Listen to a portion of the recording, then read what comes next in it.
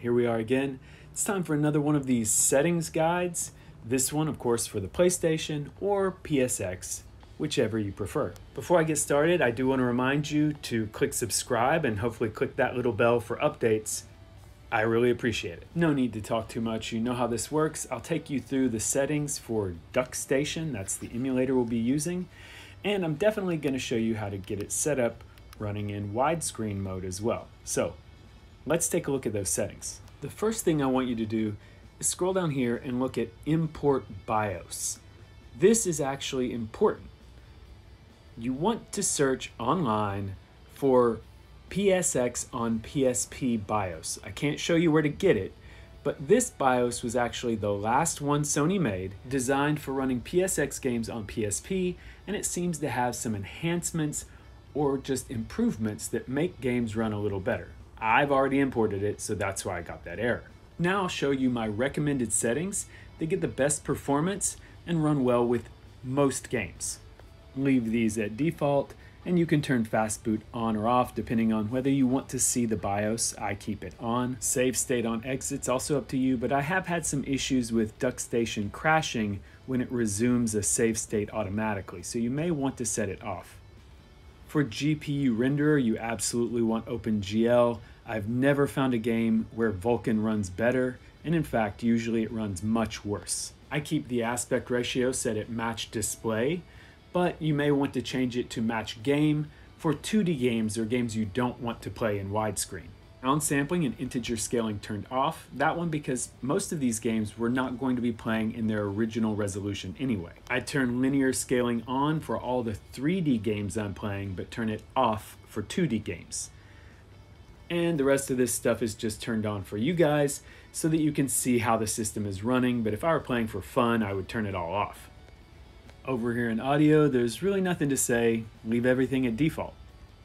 The enhancements tab is really where things get interesting. I found almost every game will run well at 2x resolution, and most games at 2x MSAA anti-aliasing.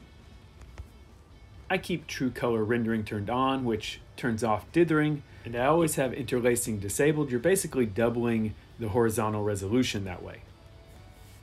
Here in texture filtering, you can choose bilinear. Anything else is going to slow things down. You could also choose nearest neighbor, and many games will actually disable bilinear filtering anyway. All my games are NTSC, so I don't really need this, but if you want to run PAL games, you could try turning it on. And unless I'm playing a 2D game, I always keep widescreen hack turned on. Most games work really well that way, as you'll see. The next two I turn off because they only impact FMV, and I've noticed sometimes having them on but using the widescreen hack can cause frame rate jittering. You definitely want PGXP geometry turned on. It does a great job of fixing some polygon issues with PlayStation games and makes them look much better. You can also turn on culling correction and texture correction. All the games I'll show you today run well with all of that turned on. This next one, as it tells you, works well with some games and not with others. So if you notice problems, try turning it on or off. And then the last one, of course, is similar. Most games don't work with it, but some might work better. And then just keep the CD-ROM settings at default. The achievement tab is really a personal preference. If you want to use retro achievements, you can set it up here. There are a few things to look at in advanced. You want to go ahead and load the patch codes in case you want to use codes to cheat in games later. Apply compatibility settings. That will help disable some settings like analog joysticks that might break some games. Keep sustained performance mode on for better performance. And I like to turn on all of these screen sync settings as well. Most times you also want optimal frame pacing on just for better, more consistent performance. Changing the presented frame limit would break some games, so just leave that set at 60. You can use the software renderer for readbacks. I haven't noticed any issues keeping that on, and it could help with some games. I keep these audio settings at default and audio sync turned on. But I don't use audio resampling because I rarely fast forward, so I prefer performance. And all these next settings you can just leave at their default. use the fastest setting here and usually keep the CPU set at 100%, although there can be some interesting benefits to overclocking, which I'll show you later. Leave these next two on unless you're trying to debug some particular issue in a game. You can see here my setting for memory access, and I turn all these on. Whether they're necessary or not, since we're not using the Vulkan renderer, doesn't seem to matter. They don't hurt performance. PGXP vertex cache should be turned on, but leave CPU mode off. All right, that covers everything that might impact performance. Time to jump into some games. First up is Crash Team Racing, a game that definitely pushed the PlayStation hardware. You can run it at 2x resolution and with 2x MSAA turned on, and it seems to run just as well and just as fast as it would have originally.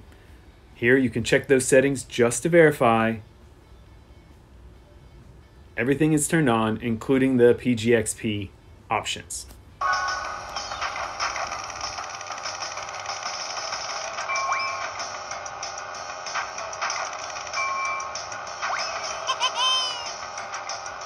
You may notice some small issues with polygons disappearing at the very edges of the screen, but I think that's a fair price to pay for otherwise good widescreen gameplay.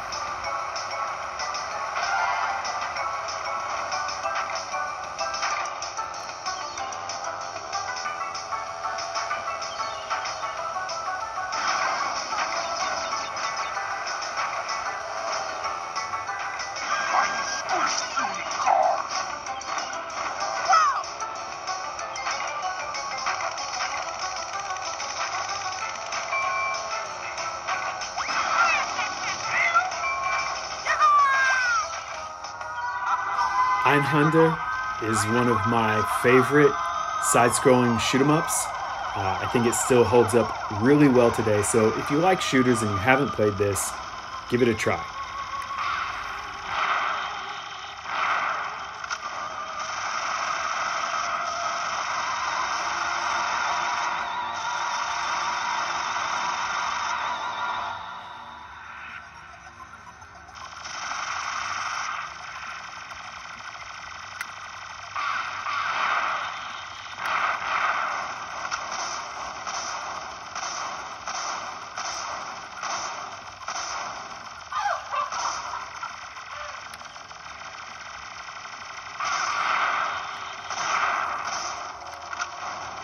Honestly, at 2x resolution and with 2x MSAA, I think this game still looks really, really good.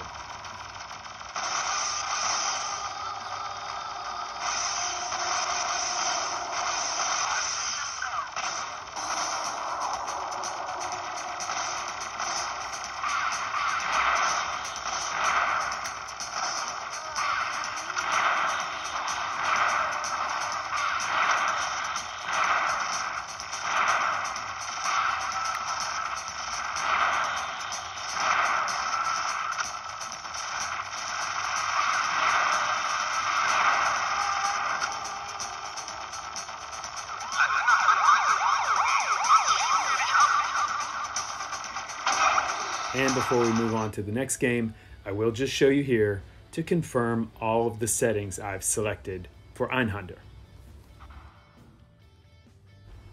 You will notice here at the beginning of Gran Turismo 2 that the starting grid doesn't display correctly. I've not tried bug testing that to figure out exactly what's causing it, but I've not noticed anything that would impact gameplay.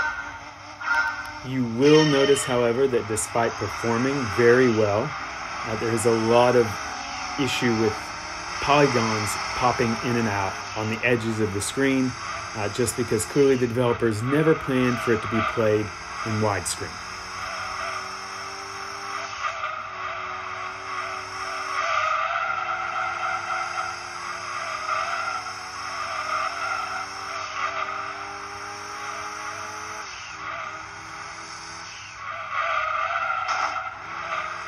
Another thing you might notice is that I'm not very good at Gran Turismo.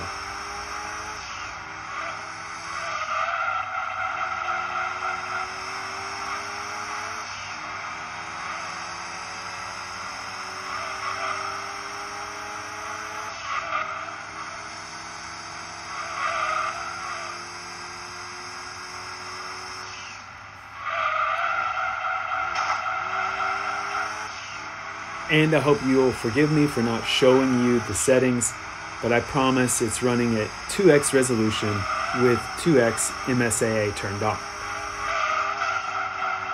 Now, if you want to play a 2D game like, say, Castlevania Symphony of the Night, you might want to make some changes to your settings. Luckily, you can set per game defaults in Duckstation by going into the app, holding the game, and choosing Game Properties.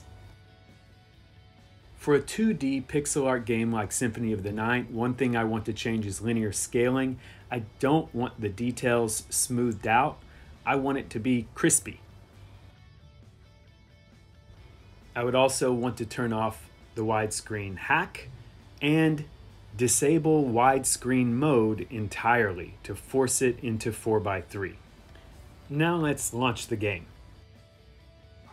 And you will immediately notice some performance issues. I found that in most 2D games, you definitely want to also turn off MSAA or you're going to have slowdown.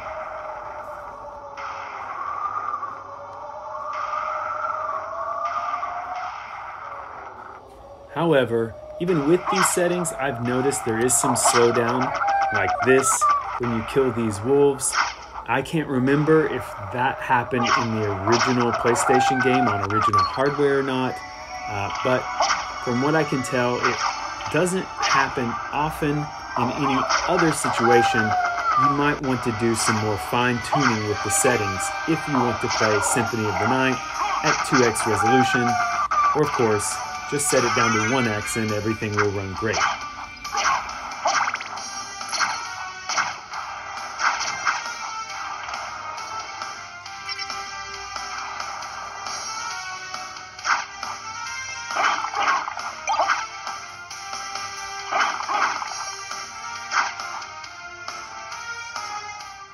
I did have a request to check out Silent Hill. With the settings I presented at the beginning of the video, I don't seem to be having any issues, although I have never played this game before. I know, but I haven't, so I'm not really sure. However, it does seem to be running well, in my opinion. Where are you going? Hey, wait! Stop!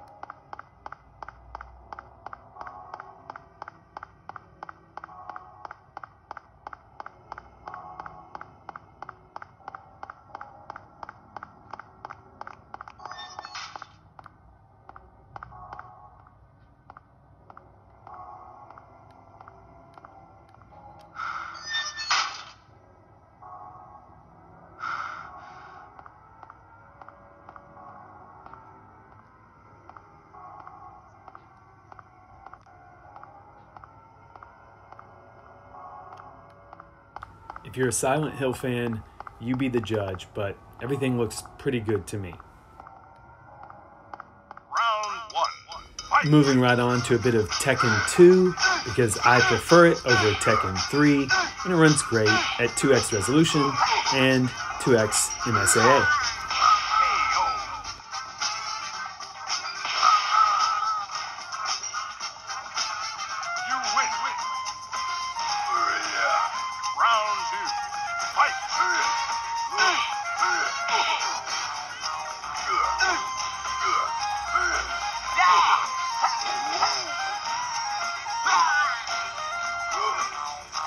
There are some weird orange boxes there in the background.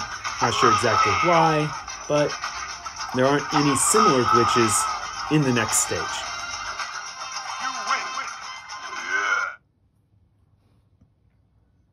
Round one. Fight.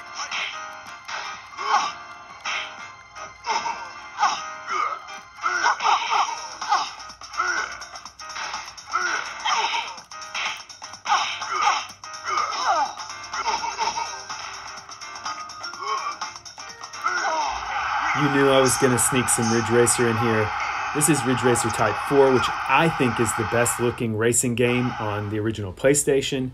Here you can verify those settings, everything turned on, and despite being one of the most demanding games on the PlayStation, it still runs great.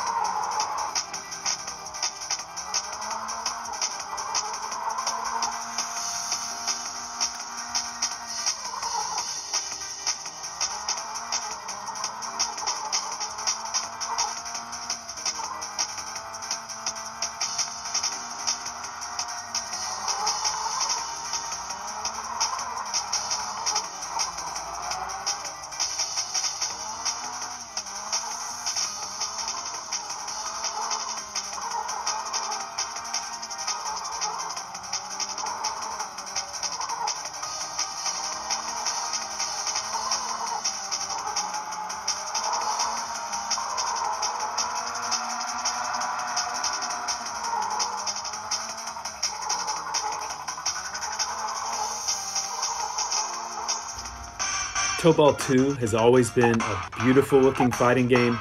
You'll notice immediately there are some performance issues. For this game, you will have to turn off MSAA, but you'll notice that immediately takes care of the issue, and the actual gameplay also now runs great. I tested it with 2x MSAA, and it had the same frame rate issues that we saw on the character select screen.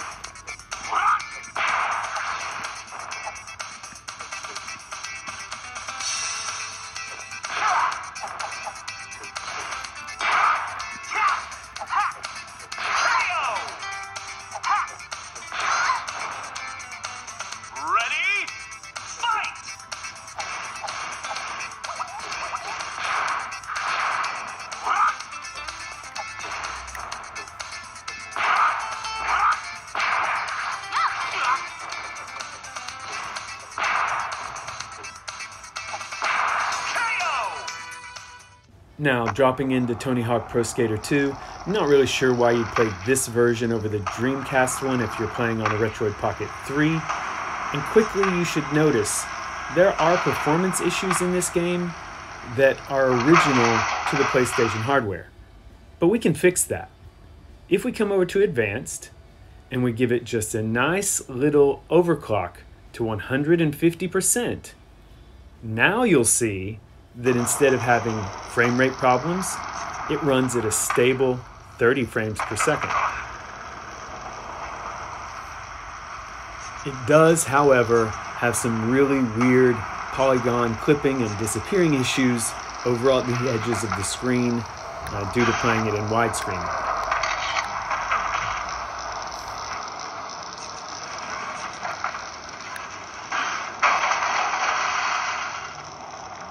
I also had a request to talk about how cheats work in these emulators.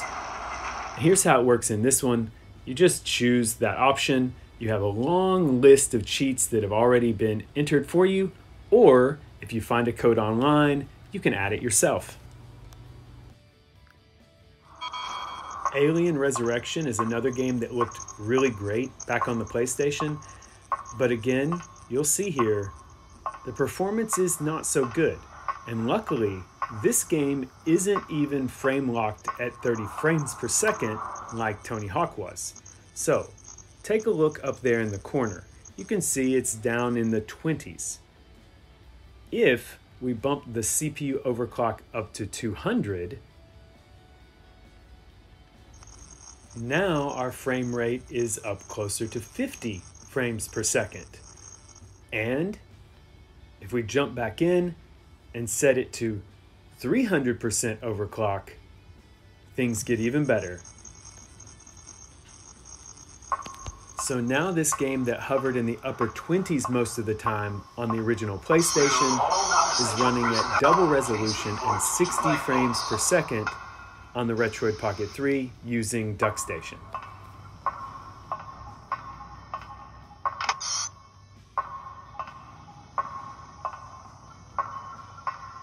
And finally, if you'll indulge me for a minute, yeah, it's Ridge Racer Revolution, not the most advanced game on the PlayStation. I started at 1x resolution, now we're at 2, but this game will actually play great at 3x resolution, plus it's Ridge Racer, so I had to show it to you. And that does it for yet another settings guide on the Retroid Pocket 3. If you feel I missed or overlooked something, please do let me know in the comments. I hope you enjoyed this look at PlayStation on the Retroid Pocket 3, and I hope it helps you get the most out of your system. I know I, for one, will be going back and playing some PlayStation games. Please don't forget to like, subscribe, and hit the bell for notifications. I'll see you again soon for the next video, and until then, keep gaming.